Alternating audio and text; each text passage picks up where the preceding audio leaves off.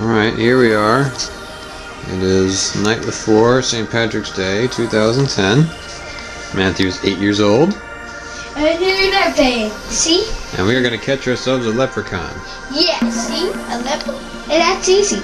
A leprechaun just comes, and then that's wants it, and then it comes up these, and then all the way here. He can go right here.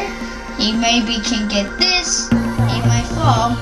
I'd say that would be a problem. So he can go and jump, and then he might fall in with the necklace. Yeah, the necklace is green and gold, so he's going to want that. So he's going to reach over there for the necklace, and when he does, it's going to be too far, and he's going to fall into the bag.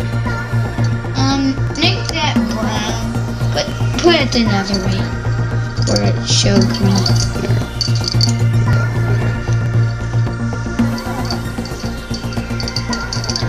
Put where he There we can. go. No, put where he can see it. There we go. That's a good leprechaun trap. Yeah, you might go like jump, and then you might actually fall. And you fall. Alright, well we'll see if this works this time. See if we catch ourselves a leprechaun. And then now you get, there is gold right there. Then we're gonna go on. Oh, it's fast mapping.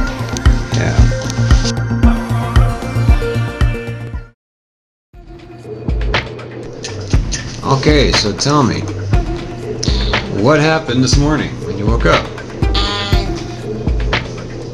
When I woke up this morning, I got gold. Gold? Yeah. Are they real gold coins?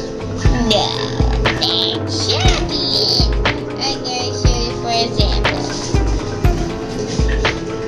I can show you for example. See? I go right here. Computers. And then you'll find out it's real chocolate. Oh, that looks good. And then don't forget.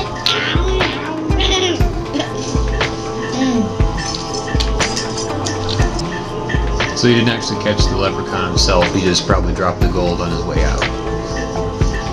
Yeah, or maybe he left it. Because he might like it. So you're looking forward to next year? Gonna plan on a new trap? Same trap. Same trap? Yeah, I'll get more gold. Since this one worked. Maybe just get a bigger bag.